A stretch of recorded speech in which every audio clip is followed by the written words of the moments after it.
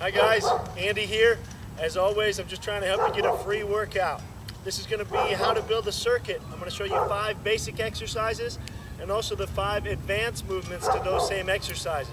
So you can take either the basic or the advanced, throw it into a circuit. Do all 5 of those movements for 10 reps, 30 seconds, and then do the next exercise right away. You do all 5 exercises, that's 1 round. Try doing 5 rounds with very little rest. See how you like it. First exercise, a basic squat. Bodyweight squat, nice and deep. Okay, the advanced movement to number 1 is a jumping squat.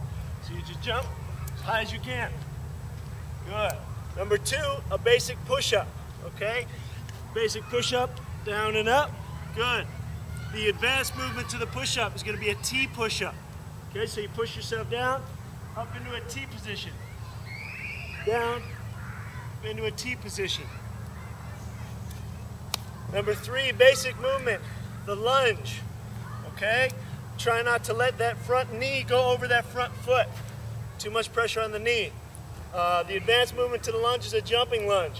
So go down into a switch, jump, jump, jump. Okay?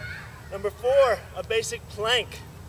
All right, if you can plank or thinker's position for 30 seconds or a minute, that's great. The advanced movement to that is going to be a hand walkout. All right, so go down in front of your feet and just walk your hands out nice and slow. Feel your core and then walk your feet up. That's number 4. And finally, number 5 is mountain climbers. All right, mountain climbers, just there. The advanced movement to that is going to be outside knees to elbows. Okay, so I like to do about a half push-up in between with the movement. There you have it, guys. 5 exercises, throw it into a circuit. Get back to me, let me know how you feel.